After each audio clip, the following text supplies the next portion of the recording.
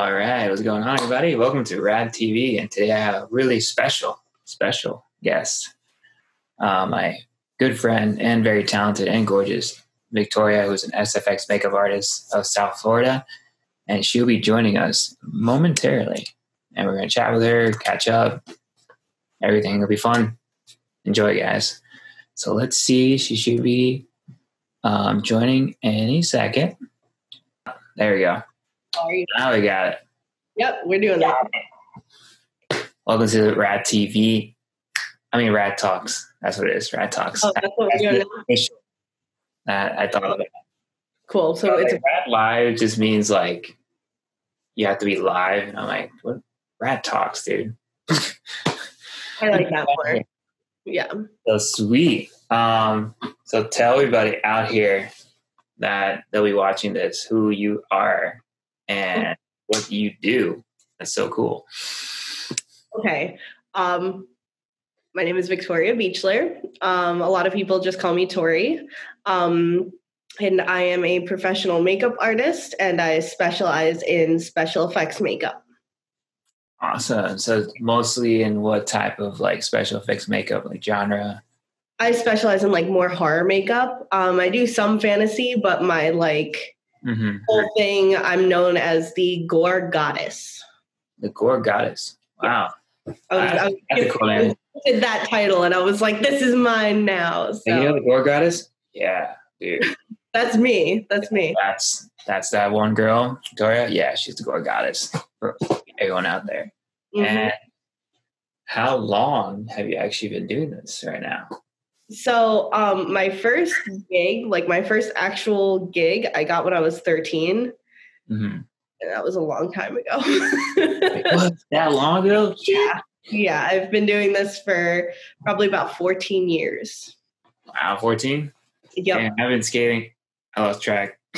Yeah. I was skating probably, I started when I was 8 years old. I'm 30 now. Yeah. Damn, that's a long time. That is. Some people are like, oh, are you a legend? Are you pro yet? I'm like, yeah, I'm about that. Definitely. No, but 100%. Tony Hawk's my buddy. You know, you know who I am on Instagram. Hey, you're better skater than I am. I'll give you that. Yeah, it's one of those things. Right. You know, as long as I can do it, that's all I'm happy.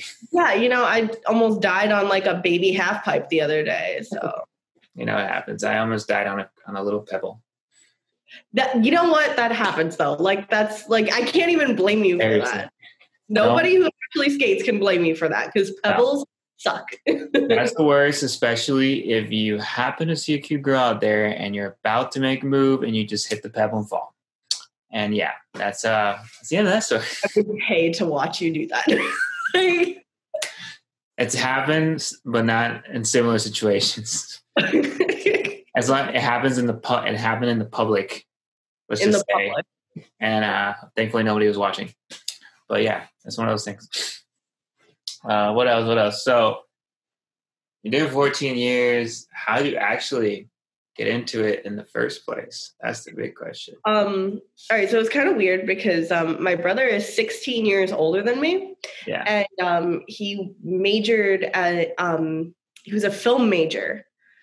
So he often got a lot of like projects for school that he needed to watch like a bunch of movies and do research and all that stuff. And I would end up watching like all of these really awesome like old school horror movies with him.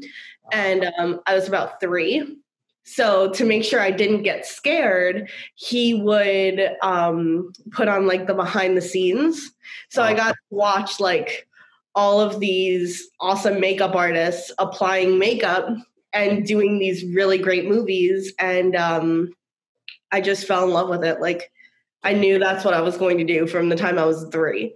And, most girls get into their parents' makeup and they're like, I'm beautiful. I'm a princess. And I was like, Mom, wound? Is this a wound? Do you see this? I got hurt. It's blood. It's bloody. And then from there, my mom got me like a bruise wheel, like a Ben Nye bruise wheel and a Ben Nye burn wheel, which is like different colors that you could use for like specific things. Right. And I started messing around with, putting the makeup on my friends. And it got to a point where one of my friends was like, this looks real. Like, I'm going to go try something. And we were all skating back then. And he just like asked me to do the makeup, and I did. And his mom actually called 911. Yeah. Oh, yeah. That's a true story. She flat out was like, oh my God, like, this is so bad. I think it was like a huge gash in his face or something. What is that? Like, no, it's not real. It's not real. Yeah. Oh shit. Yeah. So that was fun to explain. Well, that's an ultimate prank skill right there too. Yeah. I'm thinking. Is I try to get my kids with it too, but they're just like, Mom, like, they're so used to it now. Don't do it. I know what you're gonna do. You're gonna do it. She's gonna do it. She's gonna do it. Yeah. So bad. I mean, hey, can't have some sort of fun. I bet you April Fool's is probably the bomb. It used to be, and now I just get people that are like, hey, can you do this for free? It's like, hey, no. This is what I want. Yeah. It's like, you're free. You buying dinner? I still have like a $200 deposit just throwing it out there. Yeah. Yeah. It's a safety fee. Yeah. Yep. I can do it. What has been some of your, all right, it's going to be like 3 parts. Your proudest works and your not so proudest and probably craziest. Okay. So one of the proudest things that I've done like Lifetime movies. I've done music videos. I've done public and private events. I've done movies. I've done short film projects, body painting, anything that you could think of. But my proudest I think my proudest title would definitely be being the lead makeup artist at Enigma Haunt, which is like a huge achievement. So I'm very, very proud of that. But that's a lot of work. Yeah, there's a lot. What Enigma Haunt is. It's a sick haunted house every year. They go in October. They open up 2 floors. Insane. 3 haunts. 3 haunts, 2 floors, indoors. Lots of scares. You'll get scared. If you say you don't get scared, you're going to get scared. You lie. Yeah. Because you do. Yeah, it's a lot of fun. Yeah. And then my not so proudest would be kids face painting parties. Oh, yeah. And I'm just like, just please hold still, like, just real quick. Yeah. Your eye. Sorry, your eyes is the thing on your eye. Your son might be suffering from an eye thing. And then the parents are like, it doesn't look like this Paw Patrol character. And you're just like, it's because I don't know what Paw Patrol is. No. You understand, I do not watch Paw Patrol. I don't watch I have children, and my children are like, turn this off. Like, what is Paw Patrol? You know what Beavis and Butthead is? You better. They do know what Beavis and Butthead is because Jack has 3D. But they have seen Beavis and Butthead World Tour. No, wait. No, Do America. Do America, sorry. Yes. That's the one. Come on now. That is the must watch for any definitely the best. Beavis and Butthead of all things. They're awesome. What are some... Oh, yeah. What are some people that play in your life? The craziest thing. The craziest. We're missing one. I was like, I knew there was... I thought you said... Okay, scratch that. The craziest. Calm down, Diego. The craziest... I had to do a music video. Mm-hmm. Actually, no. I would say that the craziest, most outlandish gig I've ever done. Outlandish, like insane. Like, it was for a short film, and basically I had to make the guy into a reindeer, kind of. There was exploding pus in it, and just I think I've seen that one. You did, and you hated it because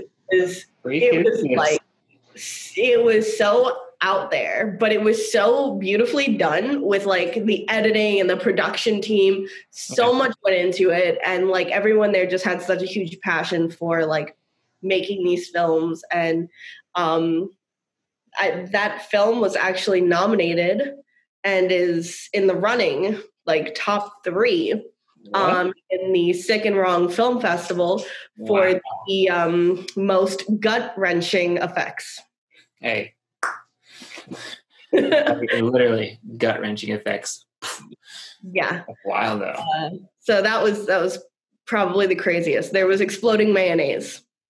Is that what it was, man? It was mayonnaise.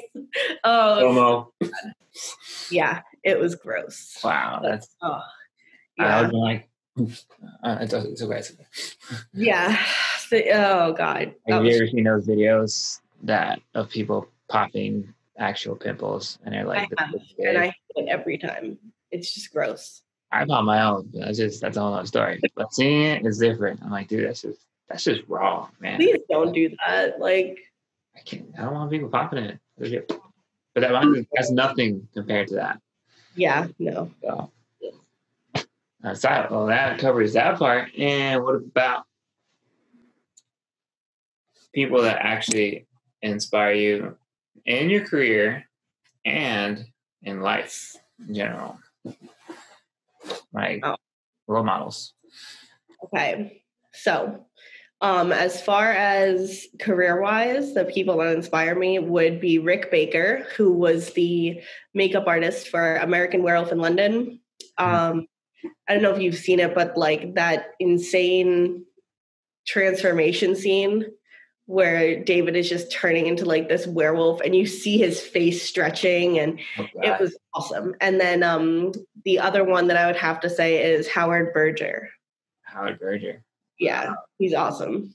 In case you didn't know, he was one of the makeup artists who worked on he is with KNBFX, which works with like The Walking Dead and stuff. Oh, for real? Damn. Yeah, he actually made the one character that like I woke up and I saw this one character from 13 Ghosts, and I looked at it and I was like, I'm gonna be an effects artist. That's it. Yep, that's it. Done deal. Where's my contract? Yeah, basically that's what it was like. I was like 9 and I was like, oh my God, I had the flu. I was sick at home with the flu and I fell asleep with the TV on and I woke up. And if you've ever seen 13 Ghosts, then you know the jackal. Yeah, the jackal with the cage on his head. I actually have a tattoo now. Yeah. There you go. But I woke up, saw that, and I was like, wow, I am terrified, but also that's what I'm going to be doing for the rest of my life. Shit, but I'm going to watch that. I'm going to do it. That's it. Incredible artist. So that's amazing. Yeah. This is one that if you had the chance to sit down and have dinner with a celebrity, who would it be? Celebrity. Okay. Does he count as a celebrity? You already know who I'm going to say. Does he count? Actually, I guess technically, yeah. Just like keep in the acting sports world. Yeah, I mean, I guess in the skate kind of division, Carlos Lastra. Shout out Carlos Lastra. If you see this, notice me. Please follow me. Please, hello. But Body Arts by Toy. Hey. Right. Just saying. Oh my God. Yeah. So either him or Rio celebrity, like legit. Have you seen him? Jack Black. Jack Black. If you watch this out there, just know. Yeah, for sure. I will be your artist. Please, hello. What's probably the best life tip you've ever gotten? That's like almost inspirational for life. Okay, so it was kind of a weird thing. I'm trying to figure out how I could word it to where it makes sense because I suck at wording things. The best bit of advice I've ever gotten was the way that other people take what you say or perceive you is none of your business. Interesting. Yeah. And I kind of go by that. It's like, it's whatever, you know. Yeah. Like, you know, if I say no, thank you, and you take offense to that, that's none of my business. That's all you, buddy. Yeah. I'm doing my part. Yeah. Also, self-care is super important. Yeah. That's the truth. Yeah. Most have self-care. The people that don't have self-care, it's like, yeah, wish you luck. Just saying. Yeah, just badly. What are some future goals of yours that you want to like get done with like 10 years from now? I definitely want to be able to teach more people the art of effects makeup. That's actually been like a long-term something that I've been thinking about for a really long time, is being able to have like a course that people can take and they'll learn everything from A to Z. Yeah, which, you know, you'll be able to work with brushes, sponges, airbrush, and silicone, latex, foam latex, everything. Every single aspect of SFX makeup. All of that, yeah. Hey, you can go on masterclass. Yo. I mean, hey, virtual is the future, I'm just saying. But it really is. Look at us right now. Where this is virtual. And hell, there you can actually literally spread it to the world, because I'm sure that people are subscribing to that right now. What would you say pet peeves? Makeup wise, or this can be like okay.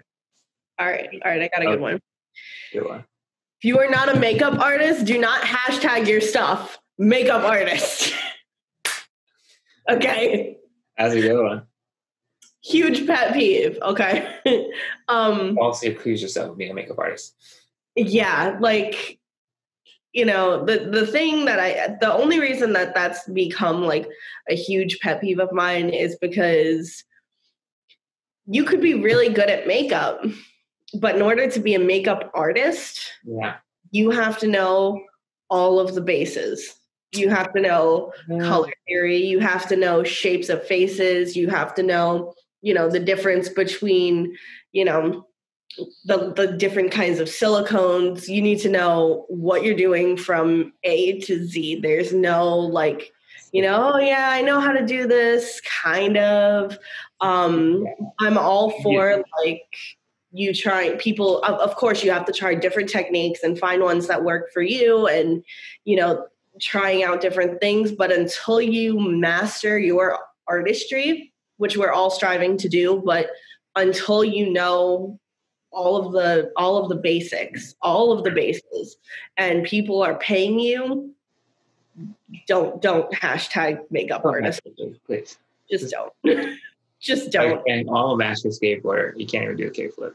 Yeah. I mean, that it's like the one thing that people kind of don't realize is that if you hashtag something makeup artist, or you call yourself a makeup artist, if you get hired to do a job, and you go and you do a job and you don't know what you're doing, you could give that person an infection. You could give that person, you know, if your brushes aren't cleaned properly, you have to know how to sanitize your kit. Like, there's a lot of things that you have to know how to do before you should even consider yourself, you know. Probably like the same thing as, I mean, imagine like saying, well, I'm a doctor. You don't know anything. Exactly. Like, oh yeah, I just perform surgery on a doctor. You're not a doctor though. I know, but it should be fine. What? Yeah, it's just not. It's like, just, if you don't know how to do it, just don't claim it. Yeah, I mean,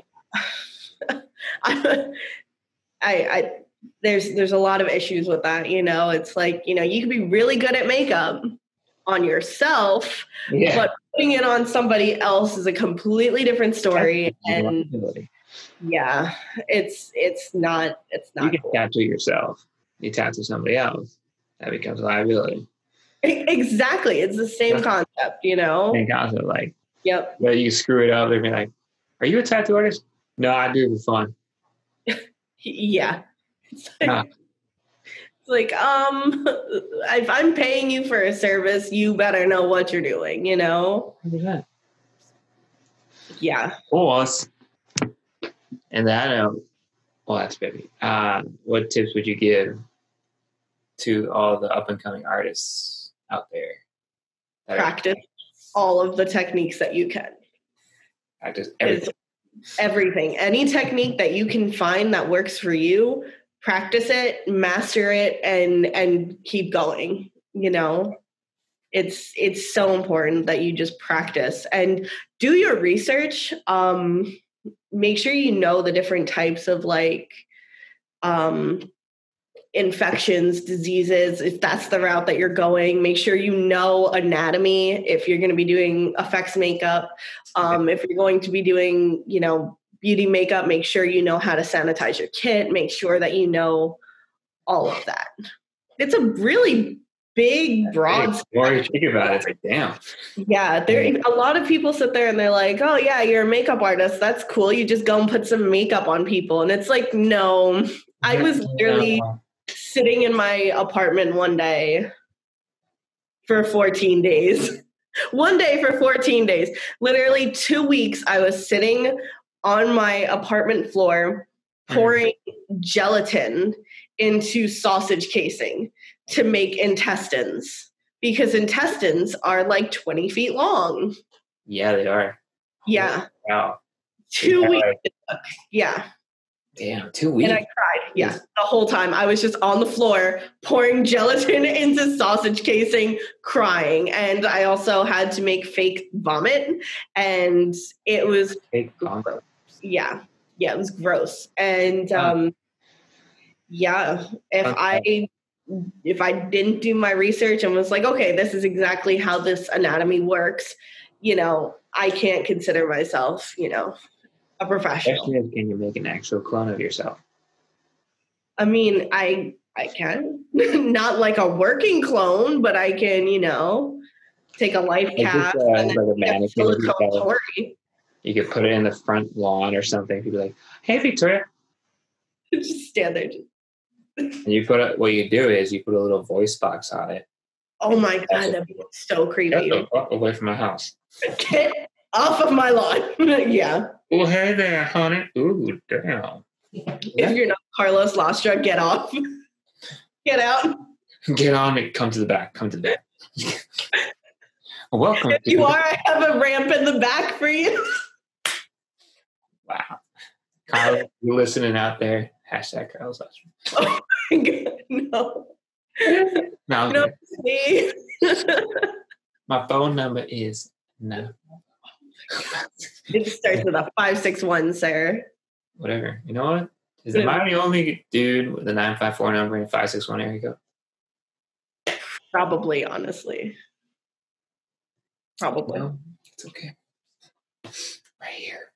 Right here. So to close this out, that was fun. Yeah, we gave everybody tips on there. So make sure to check Tori out on Instagram. By Tori. I'll put a link in the description. It was fun. Always check out her work you can probably see a lot of her work if you go to Enigma Haunt and check out all the actors. Yeah, definitely come through to Enigma. COVID we don't know how this is going to work. COVID, but whenever it does open up. Fingers crossed for all of the haunts in the US that we're able to open, because damn. It's hats off to those guys. I mean, I think it's possible. It just depends on how you set up the experience. That's all I'm saying.